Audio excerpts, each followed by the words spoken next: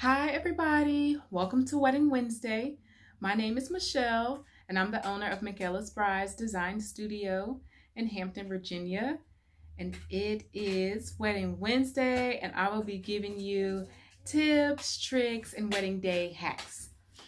So today we are going to talk about the difference between an elopement and a micro wedding. I know that's a new phrase or a new term that you guys have probably been hearing being thrown around a lot.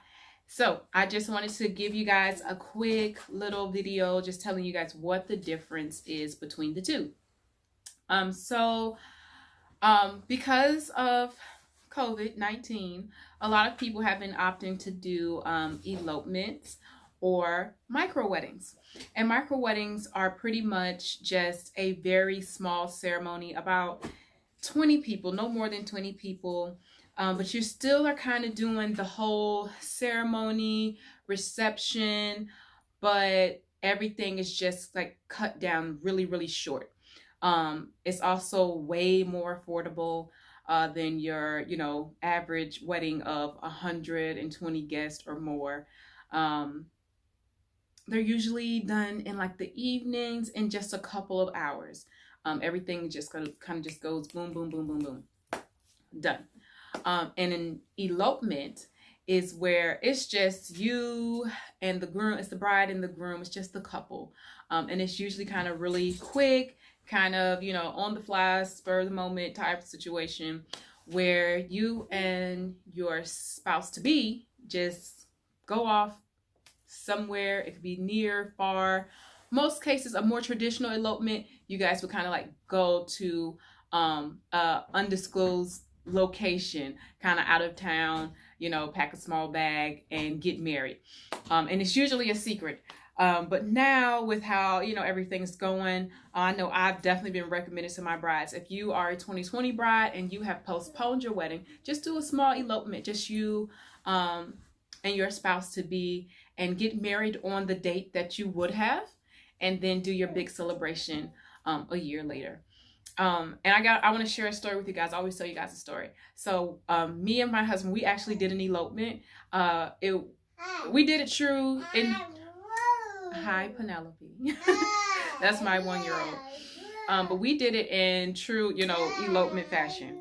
We it was almost kind of like a dare. So my husband was stationed in Florida at the time, and I was just we were just talking about the wedding. He was like, "You're so concerned about the wedding, let's just get married." And I just said, okay. I said, next time I'm in Florida, we'll just get married then. That's fine. I said, I am really concerned about the wedding, but I also really do, I'm also very much concerned about our actual marriage. And he did not believe me. And I think that he thought I was going to chicken out. And honestly, I thought that he was just talking. So the next time I went to Florida, he was like, okay. He was like, we're going to get married. And I was just like, bet, let's go. And we went, I think, to somewhere in Florida, and they were just like, it's going to take, like, you have to go, then wait a week and come back or do something like that. So I said, well, let's just drive down to the next state and see what they say. We don't have anything else to do. And I thought for sure at that moment, he was just going to be like, no, we're not doing all that. No, we drove to the next state. I think we were in Georgia. We just found a little courthouse, got married. I don't even remember what the town was. And then we went to the Melting Pot because that's my favorite place. And y'all know I love to eat.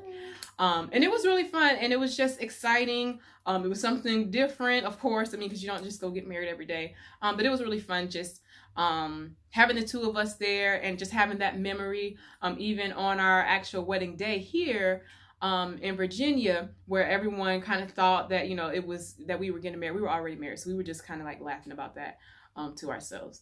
Of course, my family did not think it was funny.